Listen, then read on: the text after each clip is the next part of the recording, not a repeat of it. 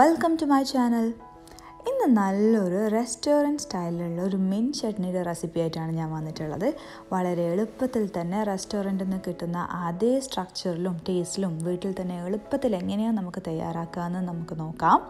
വളരെ ചുരുങ്ങിയ ഇൻഗ്രീഡിയൻസ് കൊണ്ട് നല്ല പെർഫെക്റ്റ് ആയിട്ട് തന്നെ ഉണ്ടാക്കാൻ പറ്റുന്ന ഈ പുതിന ചട്നി ഇഡ്ലിയുടെ കൂടെയും ദോശയുടെ കൂടെയും ഒക്കെ കൂട്ടാൻ പറ്റിയ നല്ല ബെസ്റ്റ് കോമ്പിനേഷനാണ്.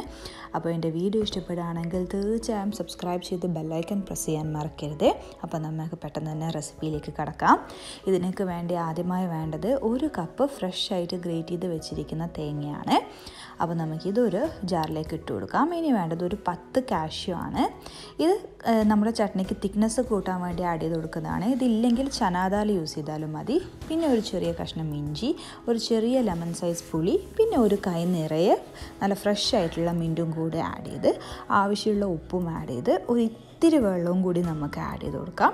ഇത്ര ആഡ് ചെയ്ത് കൊടുത്തിട്ട് ഇതിനെ നന്നായിട്ടൊന്ന് അടിച്ചെടുക്കാം.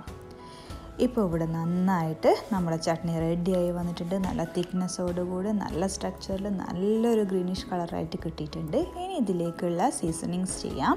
ഇതിലേക്ക് വേണ്ടി 1 ടേബിൾ സ്പൂൺ വെളിച്ചെണ്ണ ഒഴിച്ചു കൊടുക്കാം.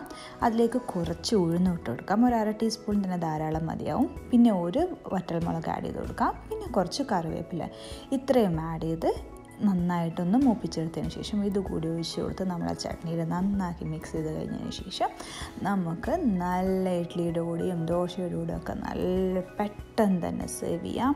നല്ല സൂപ്പറായിട്ടുള്ള കിഡിലൻ ടേസ്റ്റ് ആയിട്ടുള്ള ഈസി ആയിട്ടുള്ള ഒരു ചട്നിയാണ്. ഇങ്ങനെ ഇതുവരെ തയ്യാറാക്കി നോക്കിയിട്ടില്ലാത്തവരാണെങ്കിൽ തീർച്ചയായും ട്രൈ ചെയ്ത് നോക്കിയിട്ട് അഭിപ്രായം കമൻറ്റ് ബോക്സിൽ അറിയിക്കണം. Thank you for watching.